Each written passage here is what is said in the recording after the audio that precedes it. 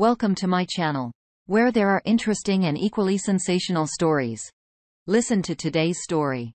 At what point do we stop fighting for what we want or what we love?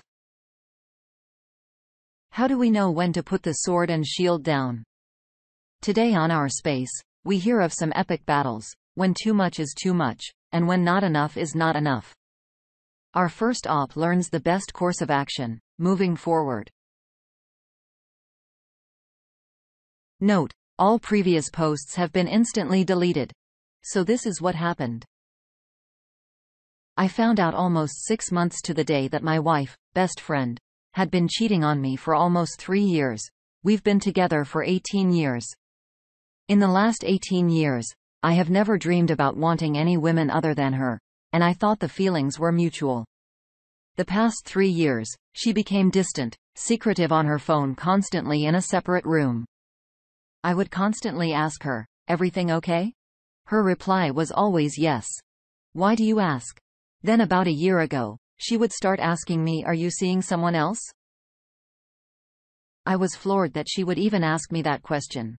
I've always been an open book. I've never had a social account like Facebook or any social account to speak of, and my cell phone was always an open book for her. She even had the password unlock it all, my email account login and passwords, etc. Then on the morning of Saturday, June 25, 2022, we were sitting on the sofa drinking coffee. She was being distant, and I asked her, "Who are you seeing?"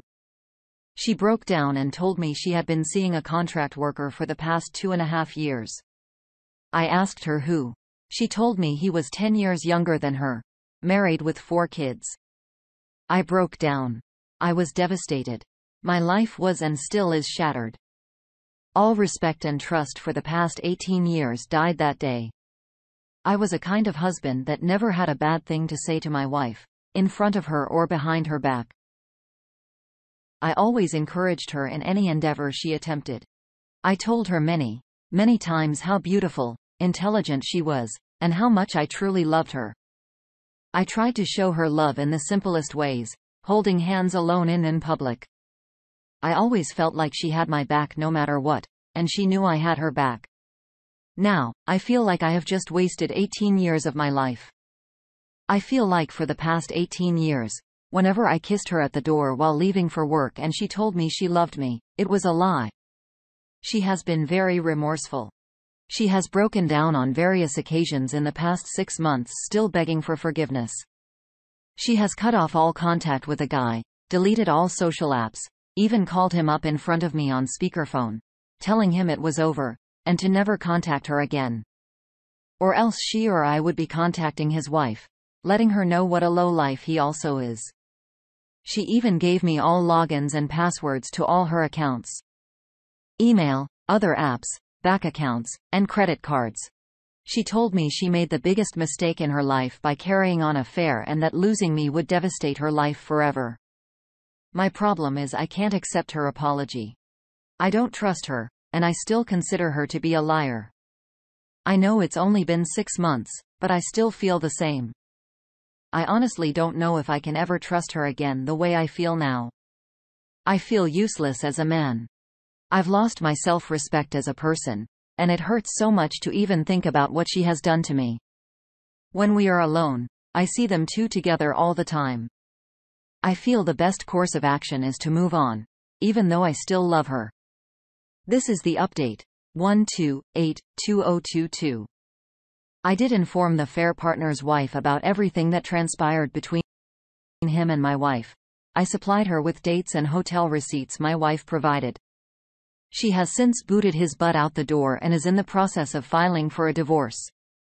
As for me, I'm also in the process of filing for divorce. I have decided for my mental well-being. Divorce was the only option left for me. Knowing that I will be cutting all legal ties with my spouse has helped me mentally on a large scale. I know now that there is nothing wrong with me, and I did nothing to deserve this type of betrayal. I'm happy knowing I will be moving on with my life. The community responds in kind. Ranger ANF says, "Great update. Sometimes cheating is just a deal breaker. Any cheating is hard to deal with. 2.5 years is a long time and moves it towards the top of the scale. It is much better to make the decision now as opposed to 5 years down the road after a failed reconciliation attempt.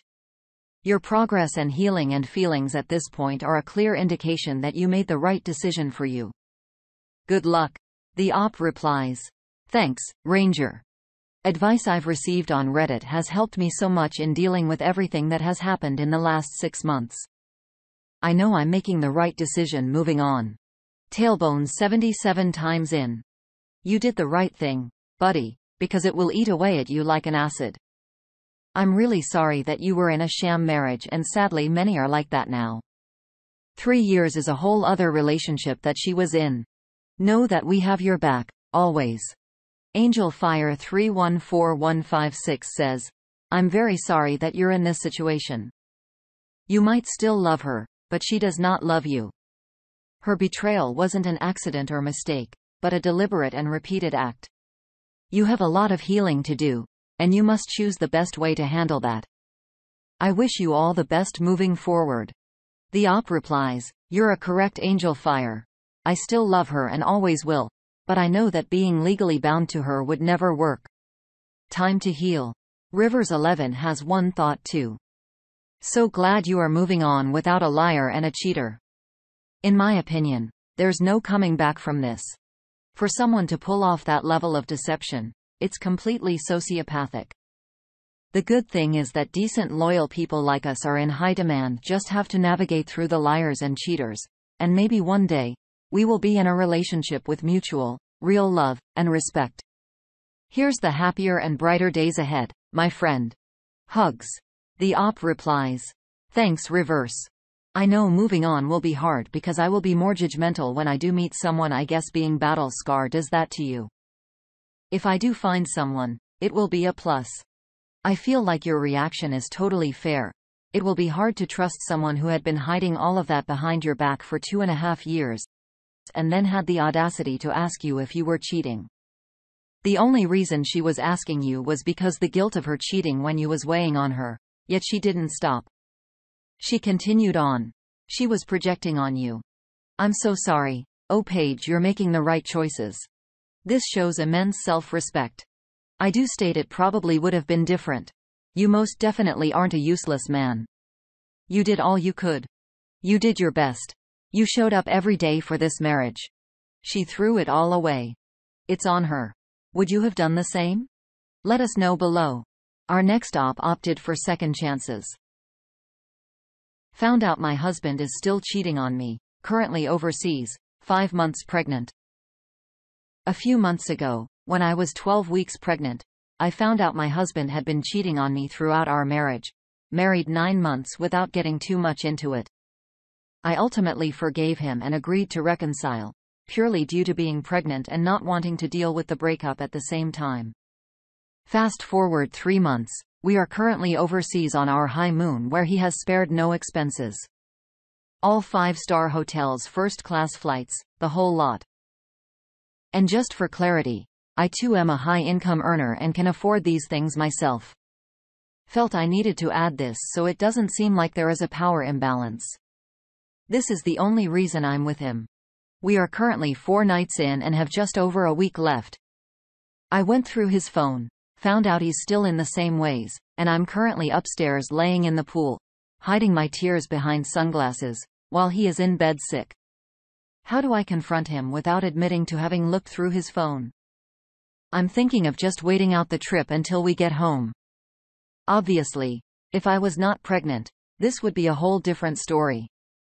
I feel like I might be able to hold out as this has come less as a surprise than last time.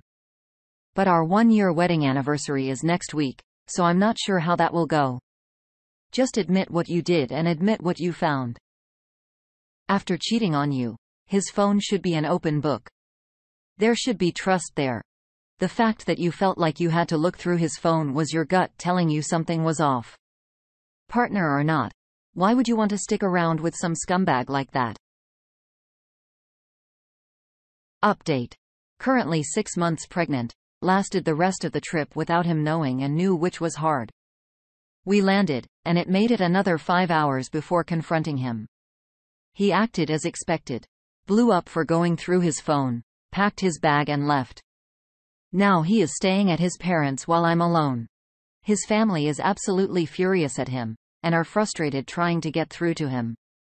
In the meantime, not only have I found out that this was a string of random girls throughout our marriage and relationship, but he was still sleeping his on and off girlfriend of 10 years who apparently didn't know he was married. I had tried to contact her and she read the message and called him straight away. He had told me he just didn't know how to cut her off because he didn't want to hurt her after all these years. Hearing that was like a knife in my heart, who was trying to protect her and completely disregarded me, his wife, who has supported him inside and out this whole year and currently carrying his child. He came home to me every single night. We spent every weekend together. How he managed to fit in not one, but multiple girls is beyond me. And the fact that he is so cold now, just acting like he was wrong. But it's happened, so there's nothing we can do about it. He wanted to sleep on the couch so that I'm not alone, but I refused. I'm now just mourning the man I thought I knew, the life I thought I had, and the future I thought I saw. I just feel like our entire relationship was a fraud. It's not like we both tried and it didn't work out. He really just did not see himself as married, and he's the one that wanted all of this. Couldn't wait for a baby, and in everyone's eyes with such a family-oriented man. I'm super lucky to have such a strong support system, and his family have also been very supportive for and clearly embarrassed. And I do have a successful career to fall back on, but just knowing that there's no turning back in life, that I know it has changed, is crazy. The community has some dots. Mullerman 23 says, you should see a lawyer just to get your options in case things don't work out. He doesn't seem remorseful, and reconciliation is not possible if he isn't remorseful. I hope you are able to work things out, but he sounds very lost in himself. Good luck. DOP replies, given this is the second time in 2 months I've caught him, reconciliation isn't an option, unfortunately. Which is why this is hitting hard the most. There is no way out of this. Good. The trash took itself out. It's funny how he blew up on you for going through his phone when he knew he was the one that effed up. Can't take responsibility for his own actions. If he actually did try to make the marriage work, he wouldn't have cared about hurting his ex-girlfriend. She's an ex for a reason. He should have let her go and focused on what was good in his life. How's he supposed to lose both you and your unborn child? He wanted the facade of the perfect life, perfect wife, happy family without the responsibility and the hard work of it all. The guy is trash. He effed up. Do you have a similar story? Would you have stayed after finding out initially that he had cheated? Up next, starting over is not the end of the world. Dad, 61, discovered mum, 62, cheated, and then ran away. How best to move forward? Probably should have edited my original post rather than deleting and reposting, but here we are. I'll make it brief and bear in mind that I plan to show him this thread, so please be kind but honest. Intro. As the title suggests, 2 weeks ago, my father discovered that my mother cheated and has been having an affair for 2 years. Not only that, she's been complaining about him to her family in secret for months and making him have to be some kind of abuser. All false, as I've been living with him for a while and see how she twists stories to make it seem like he's the bad guy. After being found out, she ran away to her sister's place rather than giving my dad an explanation of why she'd done all of this, and has been in denial about cheating when we already have all of the evidence that points to everything she's done. Parents have been together since they were teens. That seemed fine, but is very reclusive at the moment. Since she ran away to her sister's, she said she needs time before talking about this, but has called several times to request clothes, papers, or to request my dad's help to unlock her locked phone and not to check on him or explain herself. She hasn't even been civil during these calls. My dad's been very compliant, despite me thinking that he shouldn't be, but what's done is done. And if she was willing to come clean, he'd be willing to move past this and try to work even harder on their marriage together with my mom. Conclusion. So what should he do moving forward? He says at times that his life is over because trying to start over at his age, which I don't believe. Again, I'll show him this thread. So any thoughts on this, advice, testimonies, of your overcoming a similar situation is greatly appreciated. Ask for advice and you'll get it. Familiar Entrance 48 says, my suggestion is that he'd think of himself as a widower instead of a victim of infidelity because the woman he married and the woman he thought he married turned out to be two separate people and sadly may never have been the same person, so it helps to treat them as two separate individuals. Allow yourself to group for the loss of one and move on. That is what she would want. And as for the woman who showed up in her place, well, you really don't want to know that person given the fact that she cheats and lies about people she supposedly loves. And as for being too old to start over, I call BS on that. I would say he may not get 40 years with another person, but with today's medical advances, that may not be true. The only thing stopping him is him. Bad example, but your mother is a year older and she had no problem finding someone, and given your dad is actual morals and is loving and faithful, his only problem will be choosing who to start over with once word gets around that he is available. Critical Age 1687 chimes in. I'm sorry to hear about your family situation. A shirker father that at age 61, his life is by no means over. He needs to divorce your mother and move on. From what you've said, there's no remorse or effort to reconcile on her part. There are a lot of good, faithful, older women out there, with which he can establish a relationship. Brooke Trout, 523 says, I'm in a similar situation.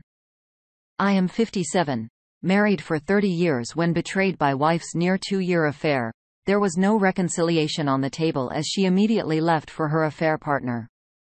This may be an exit affair on your mom's part to get out of the marriage, but much like mine, in a cowardly, immature way, unable to face their own problems and unhappiness, and instead, blaming it on their betrayed spouse. I would suggest your dad get into therapy, hopefully with someone who specializes in dealing with trauma and infidelity. For the sound of it, your mother has an avoidant attachment style personality. They are generally not good candidates for reconciliation, as most won't open up emotionally and discuss things and will shut down. Most aren't capable of the work required either. He'll be okay eventually. It'll take a lot of time. He doesn't have to be defined as a person by being in a relationship again. Just be there for him. You don't necessarily have to talk about it, but just support him. My 2 adult sons have been invaluable to me through all of this. He should establish strong boundaries with her now until he gets some clarity on where her head is and what path forward is. Important question. Is she continuing the affair, or has she broken it off? That will determine a lot. Keep posting questions if he has them. I think your dad needs to move on and move forward. Obviously, your mother isn't looking to stay, and she isn't looking to fess up or take responsibility for her actions. She surely isn't running back to your father with guilt. She could care less. It seems like she doesn't give a crap about him. It takes 2 people to have a health and relationship, and that's just something your mother isn't interested in. It'll be hard for him to move on after so long together. I have a feeling your mom has been out for quite some time, which isn't fair to your father. It'll be hard for him to come to the realization that it's not worth fighting for someone who isn't for the same thing, but he deserves someone who chooses him every single day. What do you think? And thank you for joining us today on our space. Like and subscribe and hit that notification bell so you don't miss out on our next video. We'd hate for you to miss out. Oh, and if you want to listen to me tell more stories, check out our lounge where I feature a larger variety of non-cheating related stories. See you there.